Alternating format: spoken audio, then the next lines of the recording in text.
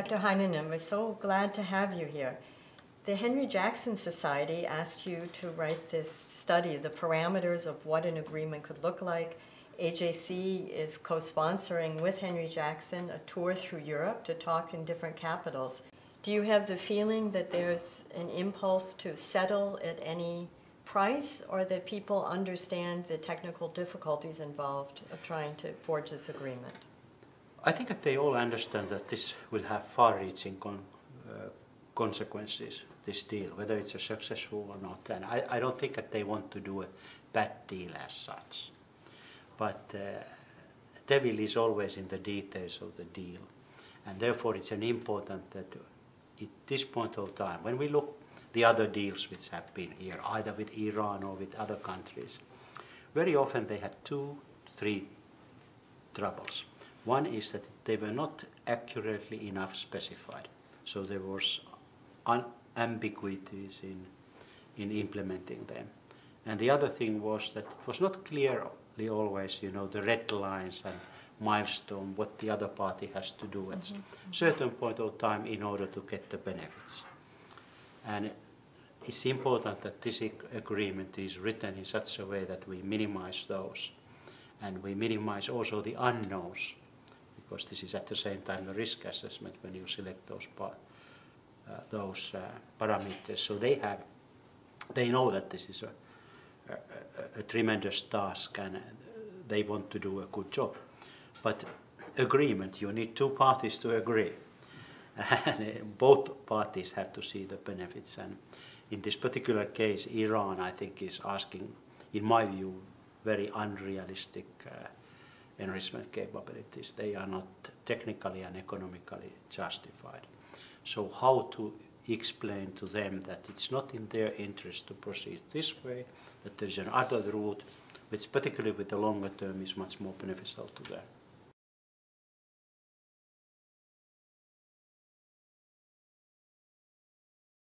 Particularly the enrichment is a very sensitive technology. There's not a big difference whether you produce enriched uranium for peaceful purposes or whether you produce it for military purposes. And the other fact is that when you produce nuclear material like enriched uranium for nuclear weapons, normally it has to be enriched to the isotope 235 up to 90%. If you use it for military purposes. If you use it as a fuel for power plants like a Pusher or the reactors here in Germany, you enrich it only to 3 or 4% enrichment level. But the problem comes from the fact that once you have done 4% enriched uranium, actually you have done half of the work to get to the 90%. And therefore, the step time-wise, when you go from 4 to 90, is very short. It can be only weeks or even days if you have enough centrifuges. So this is not anymore cup half full, cup half empty. It's just a glass where someone has taken a small sip. So if you want to switch from peaceful production to military production, changes are very quick and difficult to detect. So, and this is the reason why the international community is concerned about it. And certainly it has an impact on the North Korea. If Iran gets this, is allowed to do enrichment, in spite that it has been in non-compliance of its international undertakings, this sets quite a precedent for the non-proliferation regime. This will have an impact to North Korean solution, but it will have also impact to some other countries like South Korea, which may, for a number of reasons, make its own enrichment.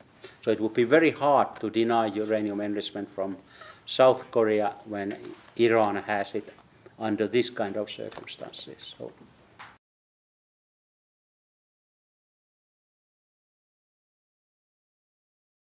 But I think it's a big mistake if we think that, I hear every now and then trade-offs that, actually we should not be so hard on these centrifuges. Let them have a little bit more centrifuges, but ask them to help on ISIS.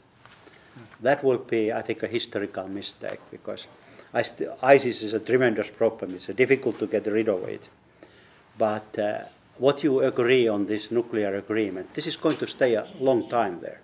So ISIS problem is solved, but then you have a bigger number of centrifuges for a long time. So I think that it is right, as many of the negotiators say, that this Iran nuclear dossier negotiation is only that. Let's keep it simple and clear and solve that one. And then we solve these other issues in other forums.